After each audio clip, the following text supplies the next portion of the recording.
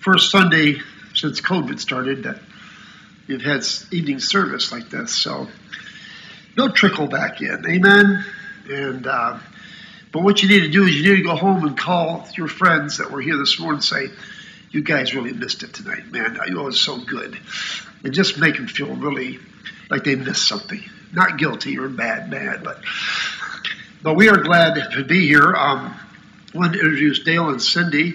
Bo, would you just raise your hands like we don't know who you are? Okay. And Miss Cindy is Scotty and Barbara Drake's daughter.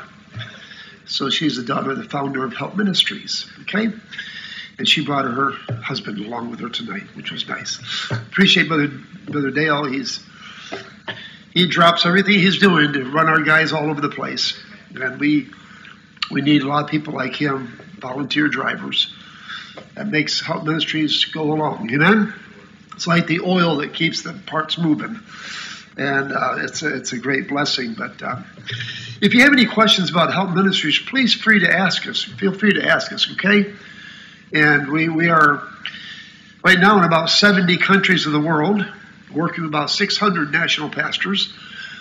And we have no clue how many churches are being started. There are the thousands, probably tens of thousands that have started since the last 28 years. And just to give you an example, our brother here, Peter from Africa, Kenya, Africa, he started 5 churches already. He's training 8 men. Hopefully they're going to go start 8 churches. And hopefully they're going to turn around and train about 3 other men. And he'll tell you his story tomorrow night. He'll get the floor tomorrow night. So be sure you're back. You don't want to miss Brother Peter. He's got a great testimony what God's doing in his life.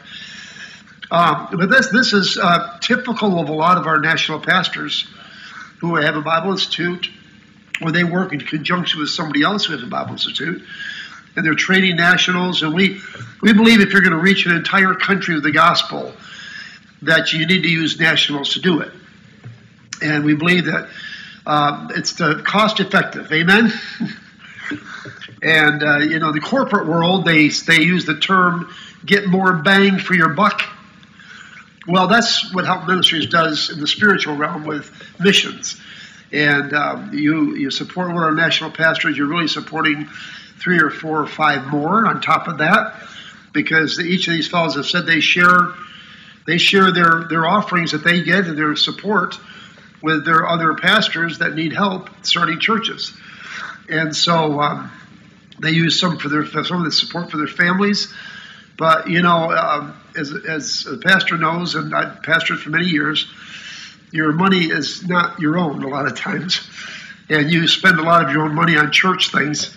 Don't realize you're doing it. But that's okay, because that's what God's called us to do. We're in the ministry, and we enjoy doing it. It's a joy to sacrifice for the Lord.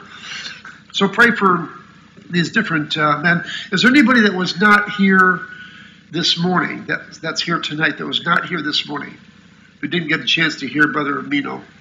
Good, you all heard him. That's good.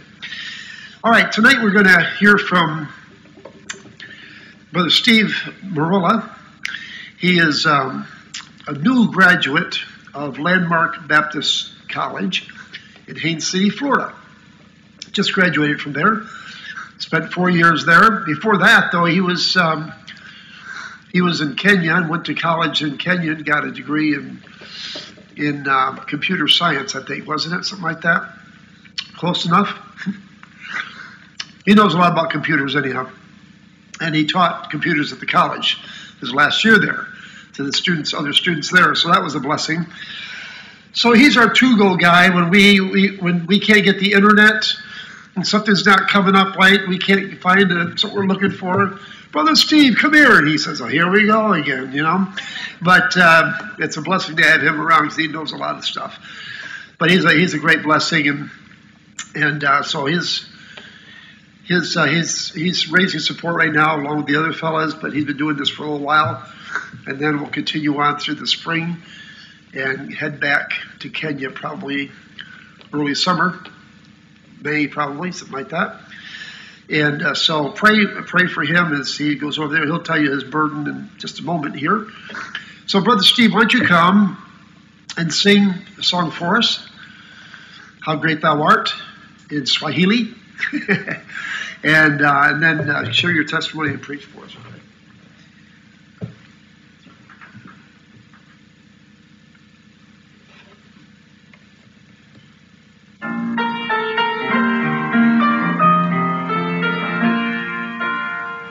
Bwana Mungu nashangaa kabisa nikitazama kama vilivyo nyota ngurumo, vitu vingi vyote viumbavyo kwa uwezo wako. Roho yangu na ikuimbie jinsi wewe ulivyo mkuu. Roho yangu na ikuimbie jinsi wewe ulivyo mkuu. Then sings my soul, my Savior God, to thee. How great thou art, how great thou art. Then sings my soul, my Savior God, to thee. How great thou art, how great thou art. Amen. Oh well, it's just been a blessing to be here, and what a sweet spirit we've heard already, and the singing and all the fellowship, and it's just good to be saved. Amen. And if you're not sure you're saved, let's just do it tonight. You can be 100% sure that if you die right now, you're going to get to heaven. And I'm sure the pastor will not say, you wasn't saved? No. You need to get saved. And if you're not sure yet, I can take my Bible and show you how to get to heaven. I'm sure the preacher will not be ashamed, or the preacher's wife, or anybody who's saved. They will show you how to be 100% sure that you know. If you die right now, you're going to heaven. All right, open your Bible to the book of Mark chapter 14. And I'm Steve Murila, and in America, I think everybody knows Swahili. If you can say Hakuna Matata, that's Swahili. All right, that's Swahili. That's 100% Swahili, Hakuna Matata. That's the language that we speak in Kenya. And in Kenya we have 44 different languages. And all this language, you can't understand anything. Like Brother Peter, he's from Kenya. We can talk in Swahili because Swahili is a national language. But when he starts talking his dialect, I really have no clue. And when I talk to my parents, he has no clue what I'm saying. 44 different languages. And I was born in a city called Kawangware slum. It's the suburb of the Nairobi city. And Kawangware is very, very rough, very wickedness there, immorality, and all you can name it. It's all in the slum. Here in America, you call the ghetto, but you can't compare the slum and the ghetto. It's way, way, way different.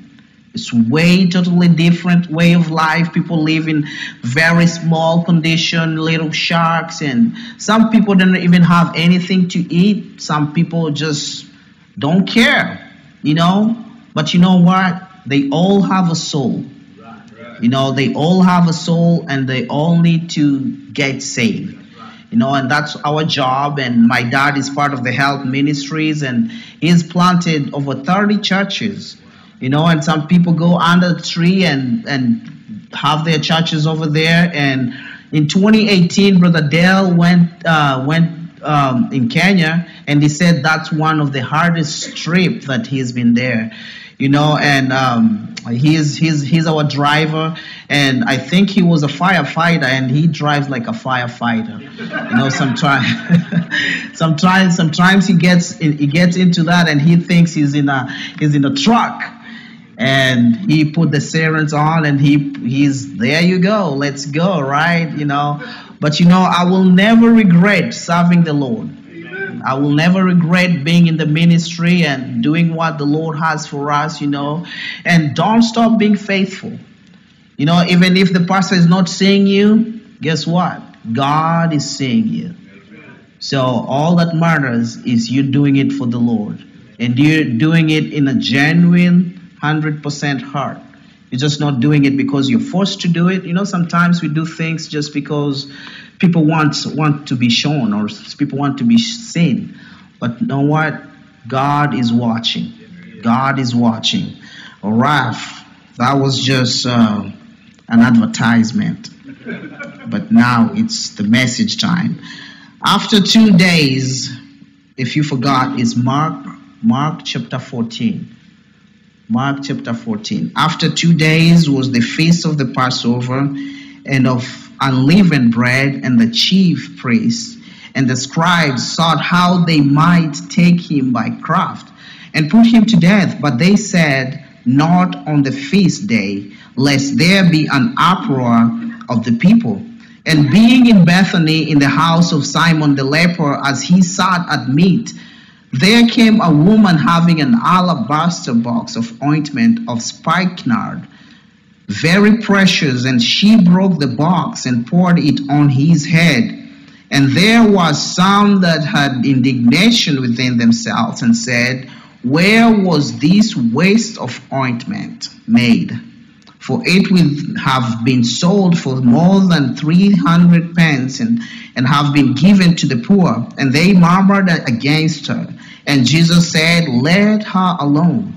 Why trouble ye her? She hath wrought a good work on me. For ye have the poor with you always, and whensoever ye will, ye may do them good. But me ye have not always. Dear Lord, I say thank you for your word tonight.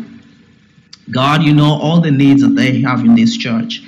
God, I pray for this guy that was mentioned tonight about he was involved in a wreck, God, and please just touch her body, because you are a great physician.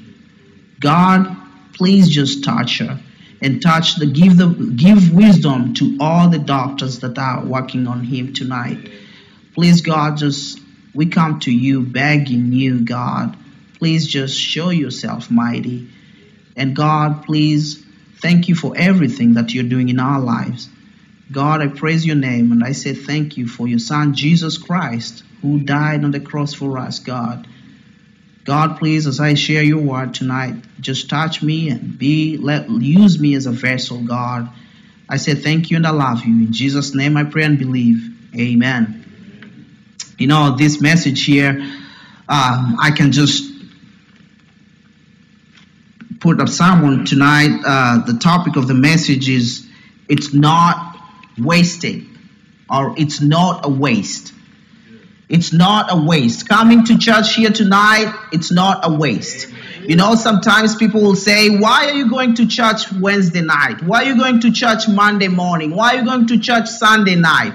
It's not a waste. You know why? Because we're coming together, fellowshipping together, giving thanks to the Lord.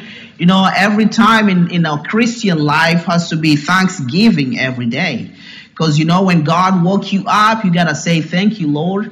When God gave you his word to read every morning and doing devotion maybe every night, you got to say, thank you, Lord, for all he's done. We got to say, thank you, Lord. When he sent his son, Jesus Christ, we got to say, thank you, Lord. I don't know your testimony. I don't know how you got saved, but you know what? You came to the knowledge of God. and you got saved and you received Jesus Christ as your personal Savior. It's not a waste coming to church after Thanksgiving night and say, why am I going to church? Sometimes you can be tired. Sometimes you can be maybe weary, having a headache and say, should I even go to church? Maybe you have a show that you're watching. Maybe you have Gunsmoke that you're watching.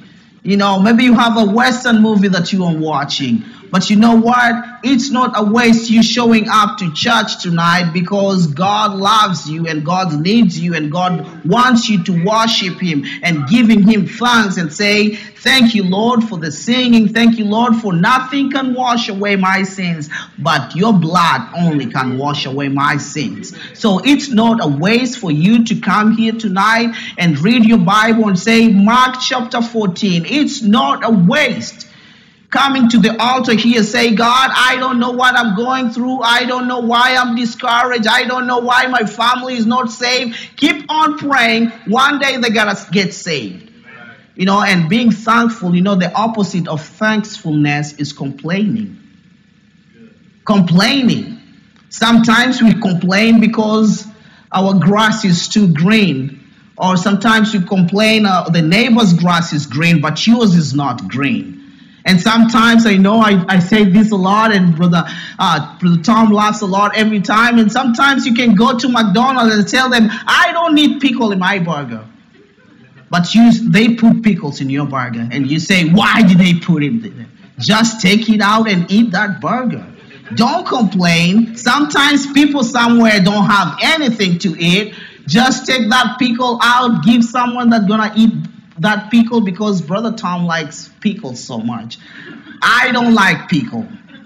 So maybe when I say I don't want pickle and then they put there, guess what I'm doing? I don't complain. Sometimes I just say, okay, thank you, Lord. I take it out and I give it to Him and He enjoys it. You can be a blessing to somebody by what you give them. And God can use you to be a blessing, right? It's not a waste. Or sometimes you can just say, well, I don't want to have a bad attitude, but I told them not to give me pickles. But you know what? They're human beings. Maybe they had bad days. Maybe sometimes they just had a bad day, but you got to say, at least they're doing something. At least they didn't put poison in your burger. Right? But you know what? We got to say, thank you, Lord. It's Thanksgiving period. But in a Christian life, Thanksgiving ought to be every single day. And we're so glad because Jesus came to die on the cross for us. And we got saved. Guess what? We got to praise Him and say, because of you, I'm saved. Because of you, this guy from Kenya came to preach to us tonight. Because if we were not saved, I'm sure we'll not be here tonight, right? Or maybe if you're not saved, you're here because somebody invited you to come. So it's not a waste. And Spikenard, here in verse 4, it says, and being in Bethany in the house of Simon the leper, as he saw as made, there came a woman having an alabaster box of ointment of spikenard. I hope I'm saying that word correctly. Spikenard, right? And this spikenard was very, very expensive ointment. It was all the way from the mountains of India, and people were having a very hard time to get that spikenard ointment. This ointment here, it was very precious, it was very expensive, it was very, sometimes, you put a cologne, if you're a lady, you want everybody to smell and see what kind of cologne is that. And at that point, that period, that spikenard was very, very, very precious to people. And if you were in the community at that point, they take that spikenard and they put, maybe if somebody dies, they put it there and they don't want anybody else to use it. They break the bottle and they put it together in the coffin. And they do it that way. Because it was very precious. Because some people couldn't afford it. But it was this lady here, and it says having an alabaster box. And alabaster box is very expensive, and people put that anything there that's very, very treasurable. Gold, jewels, and all kind of diamonds. They put it very, very safe there, and they keep it there. It was worth something. Sometimes when we come to church and people say it's wasted, and you're doing it for the Lord. You're not wasting your time. You're not wasting your time coming to church and saying, thank you, Lord, for what you've done for me. And this lady here, and people are wondering, why is she wasting? And the lady, she knew she's doing something for the Lord. She knew people will talk back to her, and people will gossip, and naysayers will say bad things to her. But she knew she's doing it for the Lord. What's that one thing in your mind that you can think that people say it's a wasted, but when God sees it, he knows that's not a waste. When God sees it, when you pray for that missionary, when you pray for that family member to get saved, when you pray for your friend to get saved, it's not a wasted prayer. Keep on praying. One day they will come to receive Jesus Christ as your personal Savior. Keep on praying. Keep on being faithful. Your faithfulness counts. God's word is all the things that we need. And sometimes our prayers are not answered on time, but God's time is the best time. God's timing is the best timing. And I remember when I was 15 years old and I started playing soccer, and I invite kids to come and playing soccer. And after playing soccer, I tell them, no, it's not time to go home yet. You've had fun. Everything was good. Now it's time for you to listen to the gospel. And a lot of kids got saved through that. Anything that we can do to reach out to the community, we can do it. We can do it. Maybe it's passing out tracts. Maybe it's passing out Thanksgiving box, wrapping it very nicely and say, Jesus loves you. Sometimes all the time people say, I love you, mom, I love you, dad, I love you, babe, or darling, or whatever word you use. You love them. But human nature, when they do something wrong and you listen and you wonder, do I even love you? Do I even love you? Because they're just human beings, they can do something wrong. But the love of God is not wasted. The love of God is the greatest love that we can see, that he sent his son, Jesus Christ, to die for you and me. But God commended his love toward us in that while we were yet sinners, Christ died for us. We didn't pay anything. I didn't pay anything, but you know what I did? I accepted that gift. I said, because he's done so much for me, he died on the cross for me, he shed his blood for me, he went through all, and people were mocking him and people were spitting on him, but you know what? He died for me. He is my Savior. He is the King of Kings. He is a wonderful counselor. He did that because of you and me. For whosoever shall call upon the name of the Lord shall be saved. We didn't have to do anything. We just said, whosoever shall call upon the name of the Lord shall be saved. And sometimes we say our life is wasted. Our money is wasted. Our gift is wasted. Maybe you can give somebody a gift, and Christmas is coming and people will start opening the gift. And in January, you say, I give my grandson that toy.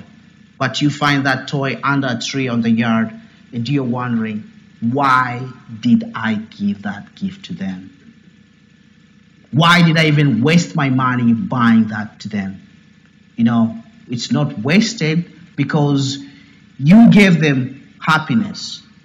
And you gave them something that they treasure that point, and they say, Nana gave this to me, Papa gave this to me, Mom gave me this to me. And that point they were so happy. And you wondering, they were happy at that point, but at the other one, they wasted that toy. And you wondering, why are you not using the toy that I gave you? Sometimes we do that to God. We don't give him the praises that he deserves. We just give him the praises when we need something. But after we got that thing, we forget about him. We forget about him and say, God, it's okay. But when we need him, we come to him and we give him all his names and all that. And we say, God, I need you to give me this.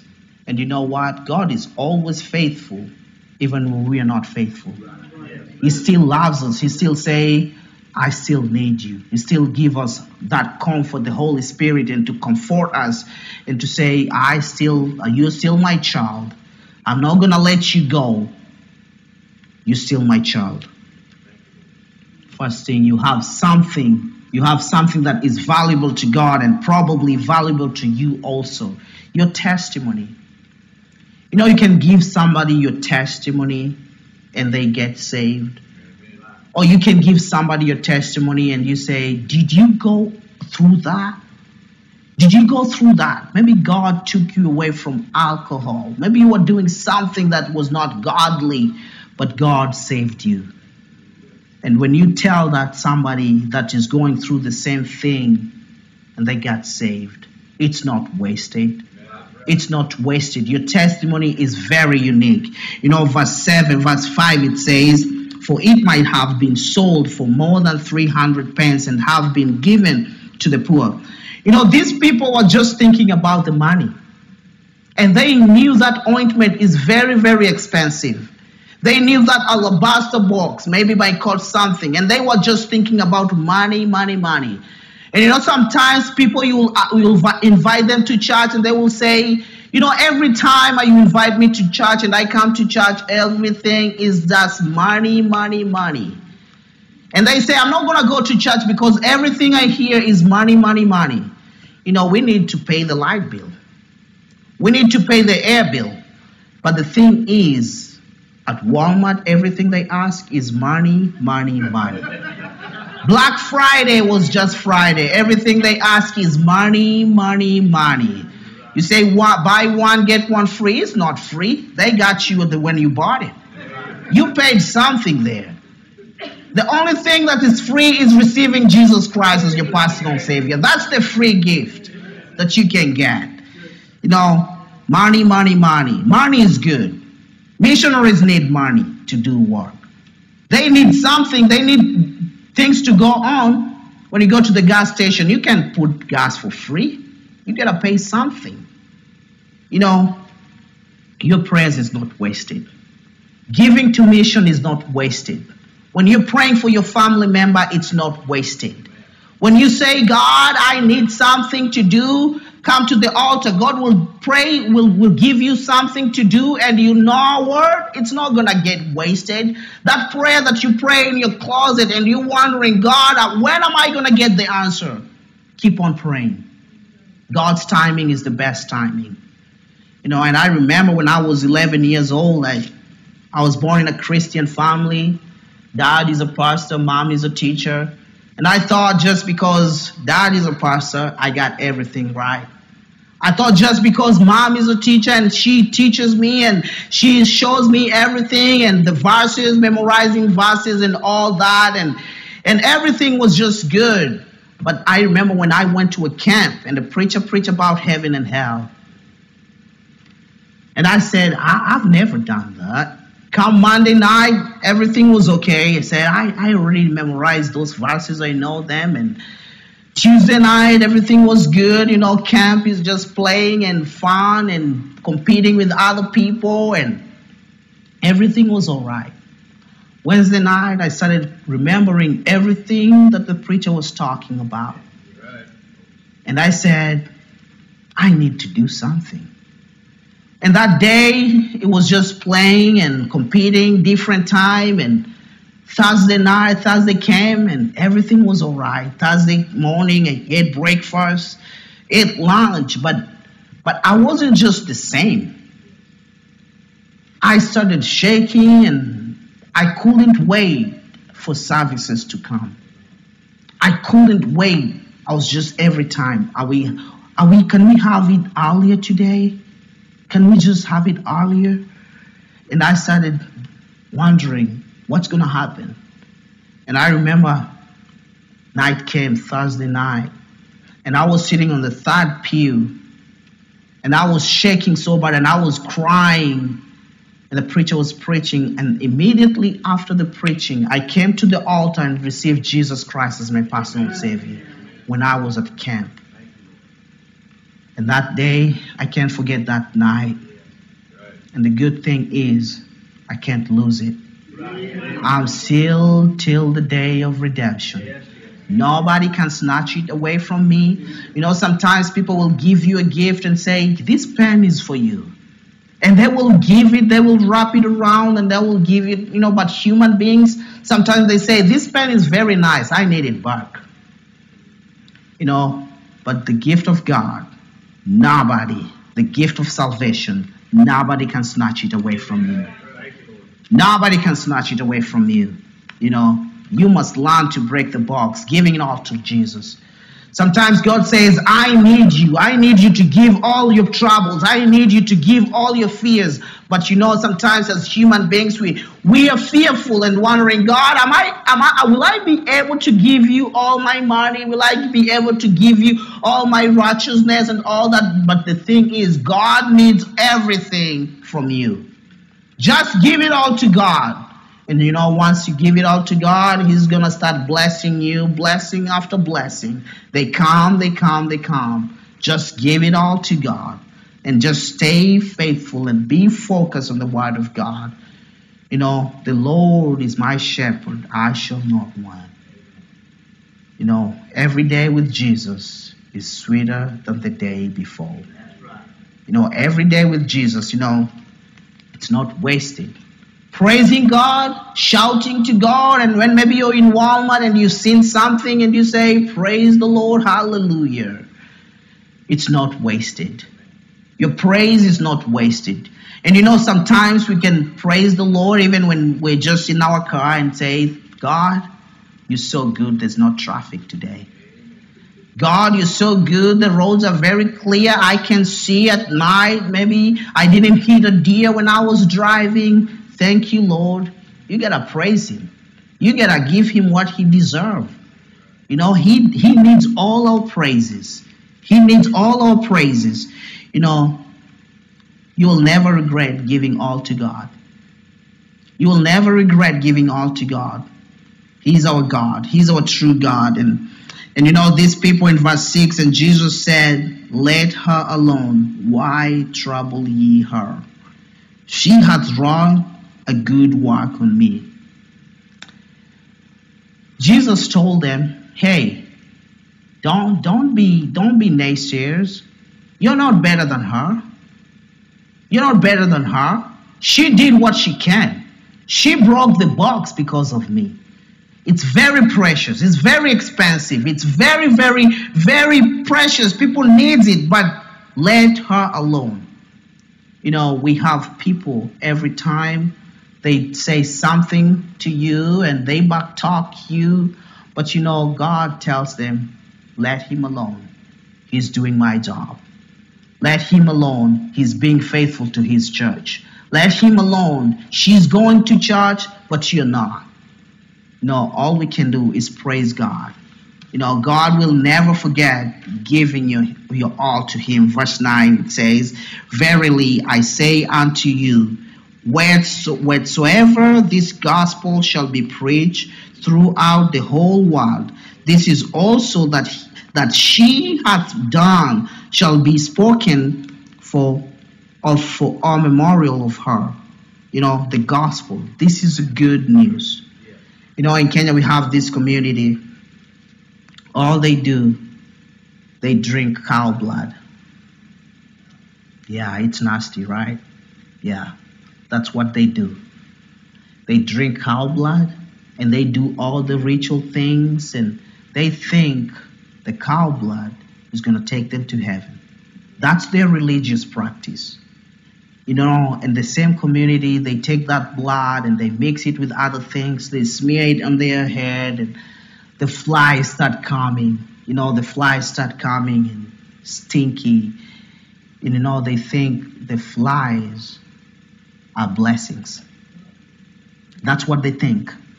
They think the flies are blessings. But you know what? We're not doing that.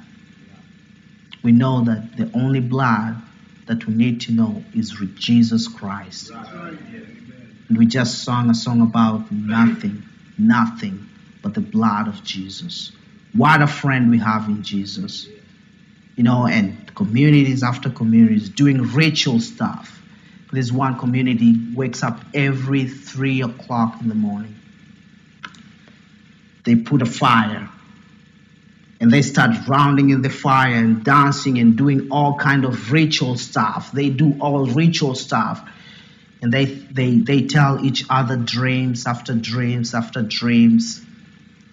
And they think that's one way of going to heaven. Are you so glad you didn't have to do that?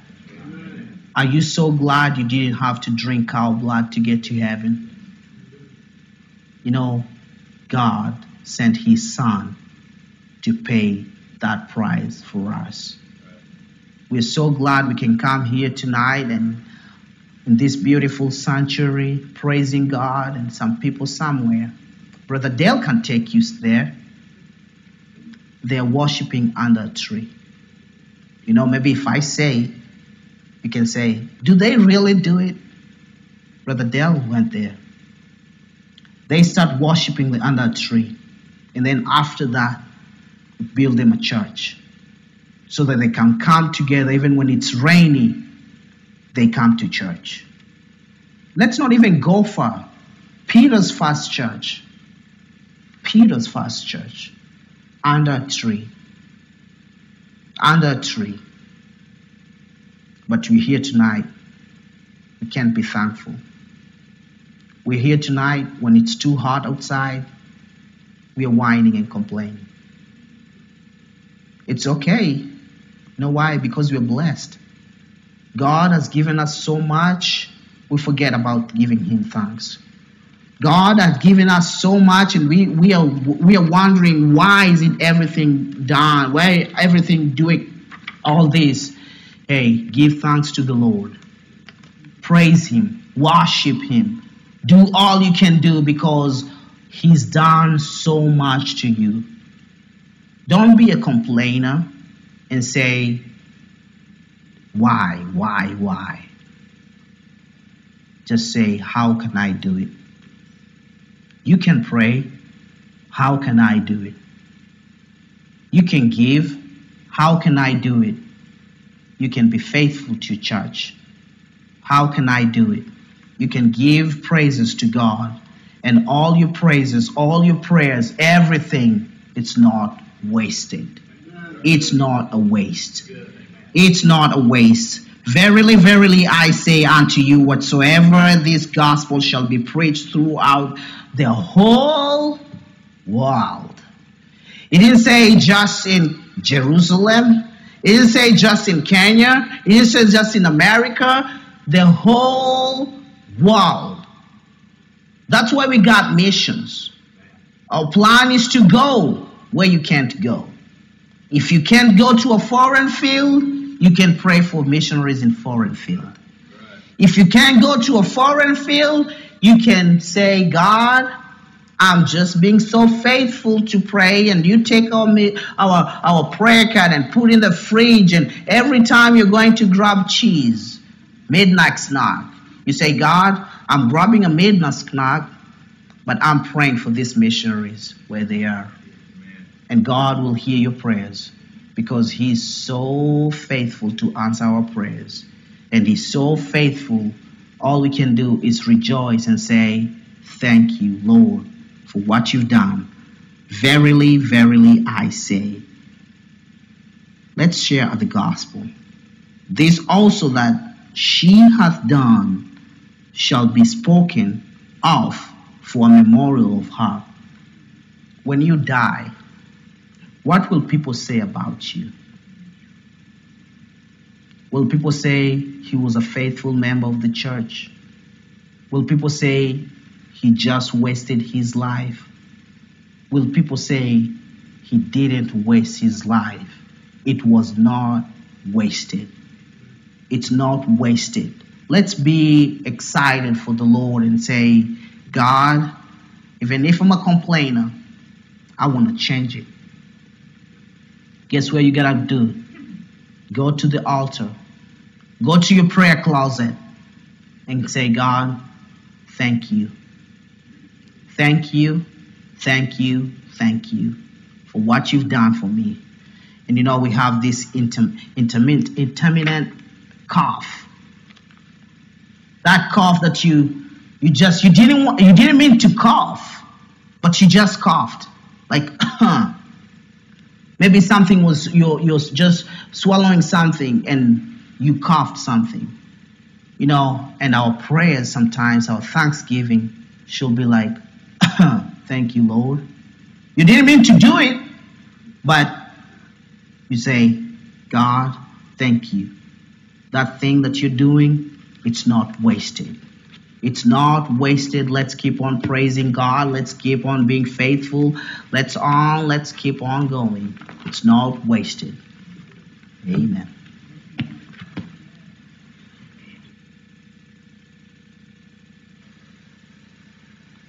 Amen. Thank you for the message, brother. I was thinking what the Apostle Paul said in 1 Corinthians 15:58. Therefore, my beloved brethren, be steadfast, unmovable, always abounding in the work of the Lord. For as much as ye know that your labor is not in vain in the Lord. It's not wasted. It's not wasted. Let's all stand to our feet. The Lord spoke to your heart tonight.